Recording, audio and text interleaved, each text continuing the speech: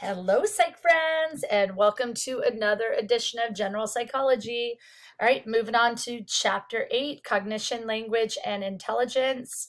This is one of those chapters that I'm probably going to boogie right on through, so this will not be as lengthy as the last chapter. All right, so let's, always that first click gets me.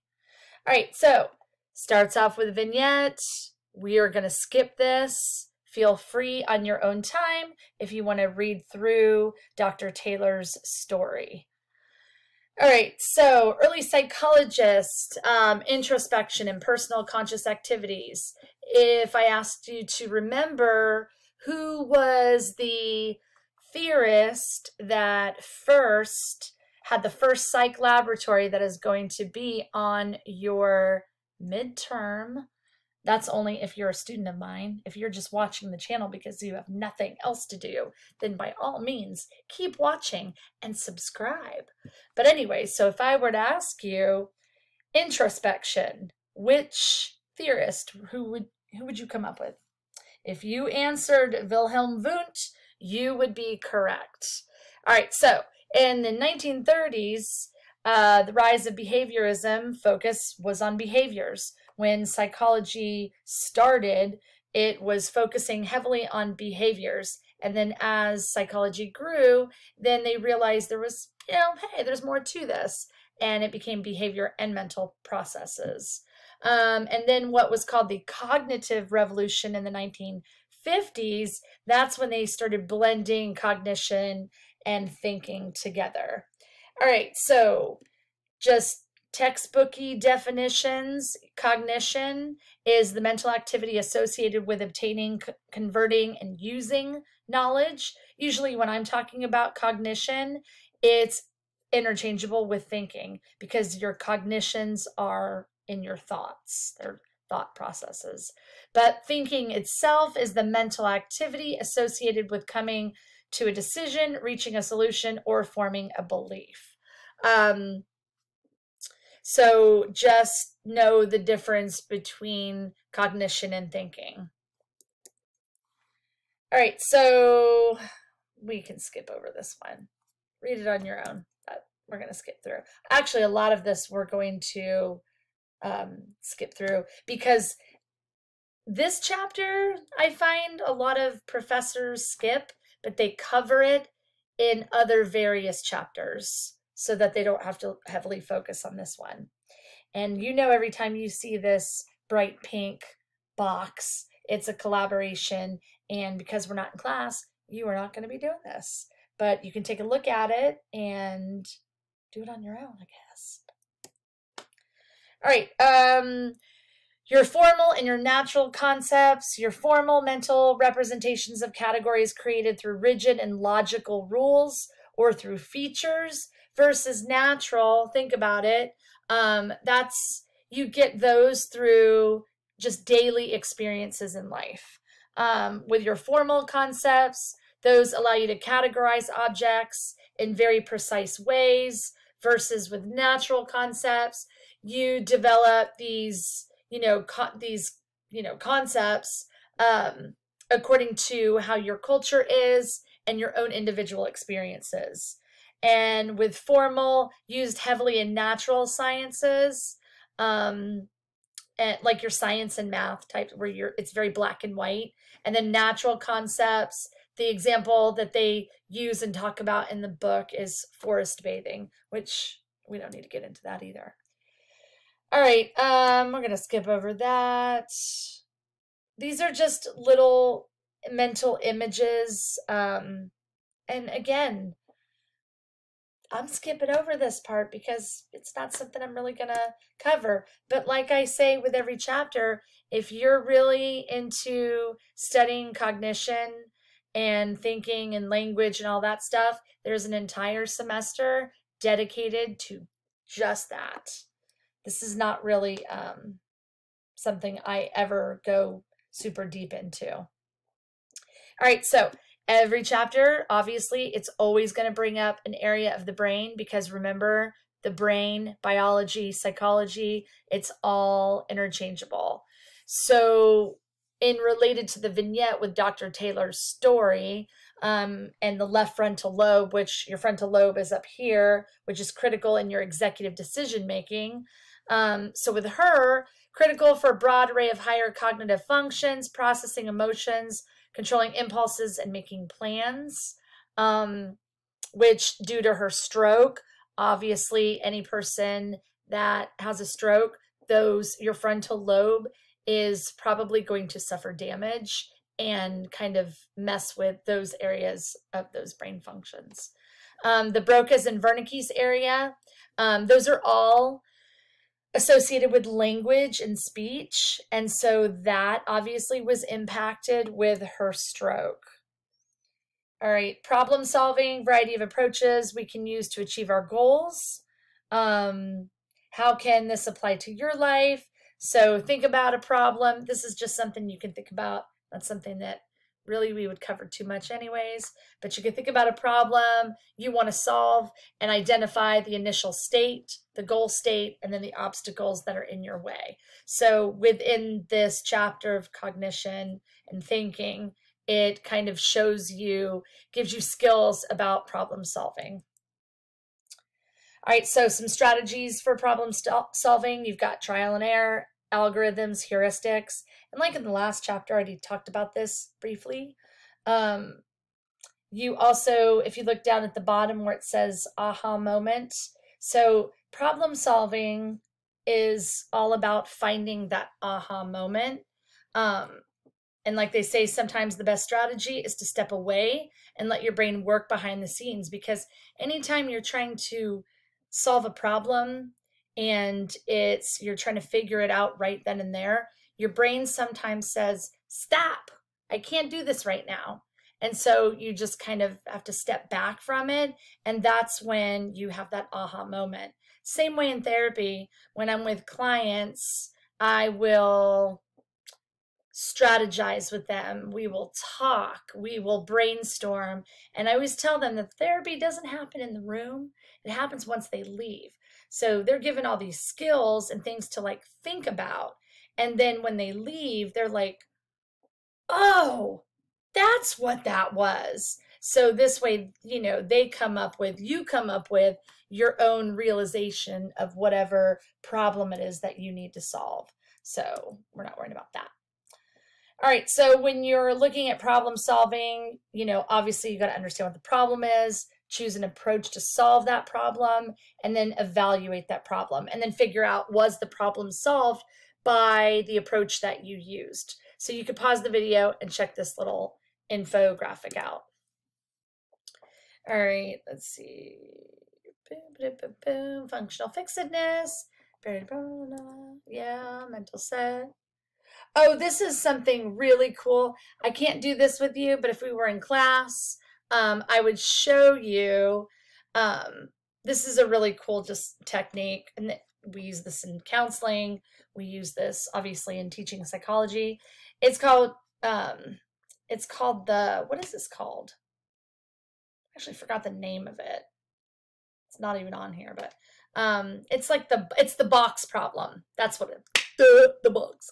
So without lifting your pencil, can you connect all 9 dots using only 4 straight lines and without crossing any dot more than once? So I challenge you, and if you are in my class, go ahead and bring it to me, and maybe I'll give you extra credit. But don't cheat, because it's not cool to cheat. See if you can actually do it. So the point is to connect all the dots without lifting up your pen or pencil, and 4 straight lines. That's all you get. See if you can do it. And really, the only, what's the word I'm looking for? The only clue I will give you is when you problem solve, you have to think outside the box. And that's why it's called the box. Sometimes you can't just look at what's in the box. When you're looking for really good ideas, you have to think outside the box. That's where all the best ideas come from. So that's a little clue I give you. So just be real with it. All right. Decision making, cognitive process of choosing from approaches used to achieve a goal often involves predicting the future.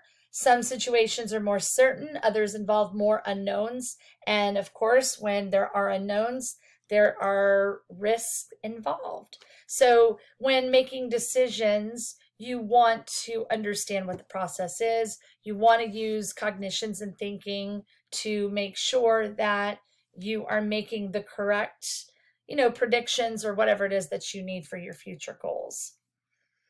All right, availability heuristics, if you've ever heard of that. Decision-making strategy that predicts the likelihood of something happening based on how easily a similar type of event from the past can be recalled. It can be accurate, but only when based on appropriate information. So they go into recency, frequency, familiarity, and then vividness. All right, do you know what confirmation bias is? So right here, we'll focus on that. That's the tendency to look for evidence that upholds our beliefs and to overlook evidence that runs,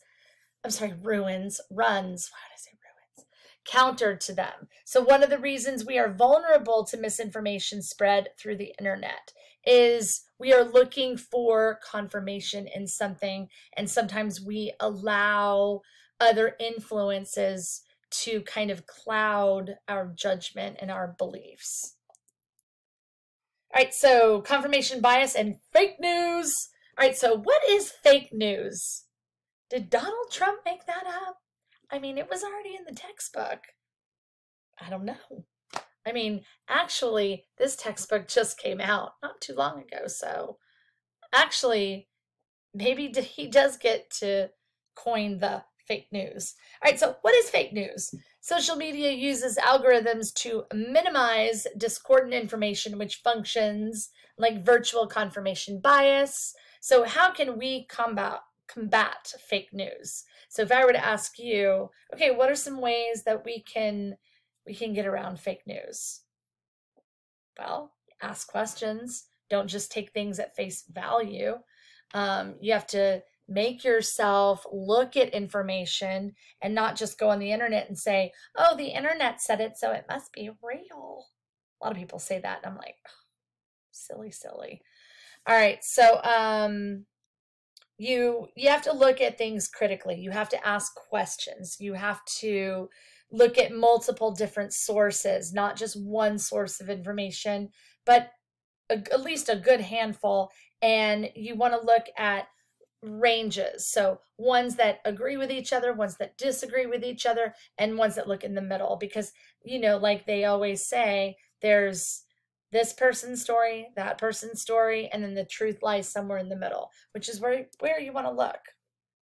Know what hindsight bias is? That is the I knew it all along phenomenon. So the mistaken belief that an outcome could have been predicted easily. So just know what that is, maybe understand what an example of hindsight bias is if you were to see it on a test. So could you identify a situation where you actually experienced hindsight bias yourself? Kind of think about that. Maybe you have to Google it and look it up in your book, give an example, know an example. Okay. All right, we're going to skip over that. Head trauma, cognition, it's becoming, very talked about, especially in the world of football. They talk about this story of Harry Carson in your text.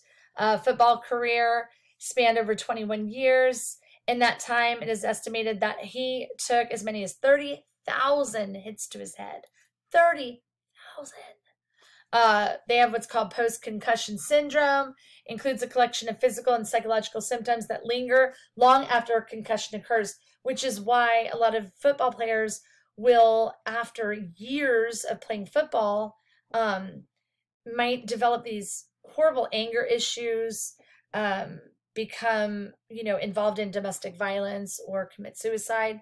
And that is because head trauma has a lot to do with that brain injury. So it's, again, everything is linked to the brain. Also, when we look at Aaron Hernandez, that you see on the screen, you look at what's called CTE, chronic traumatic encephalopathy. It's a neurodegenerative disease, and it's caused by repeated head trauma. Symptoms include abnormal accumulation of tau, headaches, depression, anger, aggression, and that you can read about in the book about Aaron Hernandez. All right, so now moving on to language.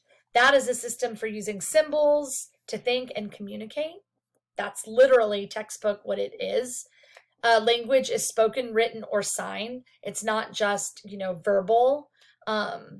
Humans regularly find new meanings for old words or invent new ones. So if I were to ask you, hey, think about a word that meant something maybe in the 50s or 60s, and now that word today is something else. So if you're in my class and you can think of some old words that have been kind of reinvented into new words, write them down. Oh, I gotta turn my volume down. Hello. Write them down, bring them into me, and earn yourself some extra credit. All right, perks of being bilingual, learning 2 languages. They say it's really important that you should learn at least 2 languages. It may actually improve a child's communication skills, leading to better performance in cognitive tasks, development of strong executive control due to constant exercising of the brain. So anytime you're learning a new skill, a new language, a new anything, your brain it's making those divots, and it's really good for exercising the brain and lowering chances of Alzheimer's disease. These I'm really not going to go into. These are your basic elements of language that you learn in elementary school. However, if you're going to be maybe speech pathology or going into, psychology of speech, then these are things that you would have to know. So you would need to know what phonemes are, morphemes, syntax, grammar, semantics, and pragmatics. The only thing I will ask you to remember is just know the difference between syntax and semantics. Syntax and semantics. So Yoda syntax is, when gone am I, the last of the Jedi you will be. So that's Yoda syntax. So just know what syntax and semantics are. All right, language acquisition device. That is a big Chomsky thing. That is something they will teach you in your English classes. Usually you'll learn about Chomsky, you'll learn about Piaget, you will learn about Vygotsky. You're going to learn those in this class, but if you're studying language specifically, you're going to learn about those theorists. All right, we're going to skip on through this. Do animals use language? Of course they do. Of course they do. I often wonder, what do dogs talk about when they bark? What are they saying? Because we hear bark, bark, bark, but what about when we talk? You ever think about, what's their perception of us? They're probably thinking that we're like, wah, wah, wah, wah, wah.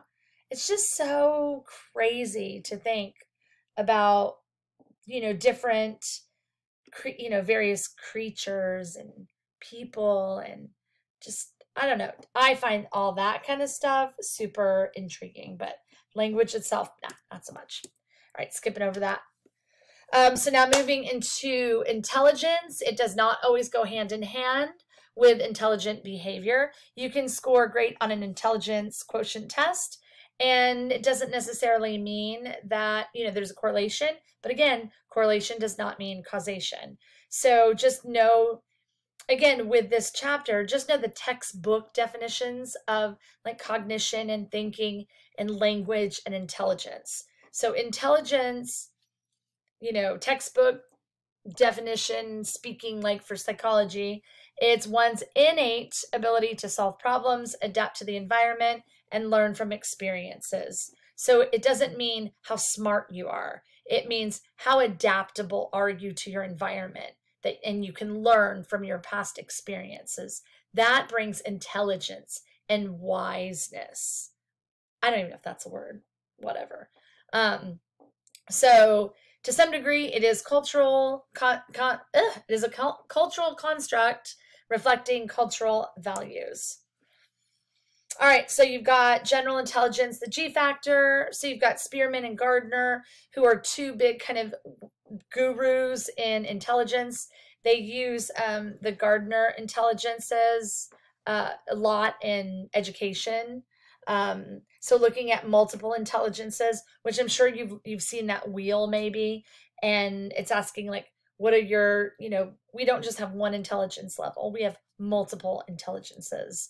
So if you look at this slide, this will give you your logical, mathematical, linguistic, musical, spatial, bodily, kinesthetic, which means like, you've got to manipulate and move hands and kind of fix things.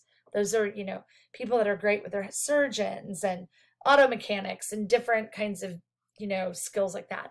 And then there's interpersonal and intrapersonal. So if you look at the middle, your logical, mathematical people are very science-based and math, very mathy. Your linguistics are your poets and your journalists. Your musical people are your composers. Your spatial people are like your sculptors. They're very good navigators. Bodily, kinesthetic, dancer, athlete. Interpersonal, if you have good interpersonal skills, you'll make, you could potentially make a good therapist or a salesperson. And then intrapersonal, those are a person with detailed, accurate self-knowledge. So you can look over to the right and kind of see, the examples, but there's also a test that I give out to see what intelligences that you fall under as well. All right, so your theories of intelligence. Let me make up a new word, intelligence. All right, you've got your practical, analytical, creative. Sternberg's triarchic theory of intelligence, as you can see there. Your analytic intelligence are those problem-solving abilities. Your creative intelligence is your knowledge and skills on how to adapt and handle different situations. And then your practical intelligence is your ability to adjust to different environments. So if you have a practical intelligence, then maybe you can move from New York to Florida, Florida to New York, or wherever in between, and you're very adaptable in your environment. So it's just different types of intelligences. All right, so your IQ test, those are your aptitude tests. Know what that is. Know that an IQ test is an aptitude test. And then your achievement test are your SAT and your ACT. So just know the difference between the two. So if I were to ask you, what is an example of an aptitude test? And it was a multiple choice. Know that IQ test would be aptitude. And if I asked you, what is an example of an achievement test? And SAT and ACT were on there, just know that. All right, then you've got your Binet came out. There was Simon and Binet, two different people. They came out with intelligence testing, and they use those a lot in elementary school. And they look at what is your mental age, not your actual age, but based on intelligence testing, they'll look at that, and then it allows them to make comparisons among different groups of people. All right, so when you look at the Stanford Binet test, term and revise Stern's work, changed and added items, developed standards for U.S. children, an extended test to teens and adults. It's now in its 5th edition for the Stanford Binet. Right now, a lot of people, they'll use the Wechsler test. And that's, there's many different subtests within the Wechsler, all different types. If you go into, you could actually, again, take a class in this, and you're going to learn all different kinds of different testing devices. But if you decide to go for your higher degree, I had to take this class, and all I learned about was all different kinds of testing. ADHD testing, intelligence testing, personality, all kinds of tests that you would have to kind of know. And then I had to write papers on them. But it is actually interested, even though I'm not interested in that. You kind of, as a clinician, you need to know what these are, so that if you have a client come in, that's if you're in therapy, that you need to be able to direct somebody in the, the right avenue, so that they could be provided with these types of tests. All right, we're going to skip over that, skip over that. You could look at this, freeze it, look at the still PowerPoint on your own. You could look at this on your own too. Reliability means consistency. So let me just give you that, because you will see this on a test. I had said, remember what reliability and consistency are. Reliability is consistency. So that means that if you take a test, okay, mark is red. Okay. If you take a test, is that going to be, when you take it, say the Myers-Briggs test, where it gives you the 4 letters, and if you take it today and then you take it 2 months from now, is it going to give you the same results over and over again? If it does, that's a reliable test because it's giving you consistent results. You always got to make sure that the test is also fair. This is just more on intelligence and, differences in cultural testing. Looking at standardization, the normal bell curve, we don't have to worry about that. Looking at intellectual disability, delay in thinking, intelligence and social practical skills before age 18. IQ, that's less than 70. They look at, and you would learn that in this class, what is considered low-level intelligence. You would learn about causes of intellectual disabilities, because it has to do with, chromosomes and different things that you're born with. So like Down syndrome, fetal alcohol syndrome, that's if the mother was drinking during pregnancy. Then there's the Fragile X syndrome, and then also other various environmental factors. All right, so again, remember, a high IQ score does not guarantee success in all areas of life. You always want to make sure that you actually learn things. Doing intelligence testing and having a high IQ is really awesome, but there are factors that high IQ can also mean low in other areas. So it's good to have a balance in things. Multiple studies show intelligence makes for better leaders. There's a but though. Followers may view highly intelligent leaders as less effective. The researchers looked at 379 male and female business leaders in 30 countries. Managers took IQ tests, and each was rated on leadership style and effectiveness by an average of 8 coworkers, and the ratings peaked at an IQ of around 120. Beyond that, the ratings just declined. Oh. All right, so we'll skip over that.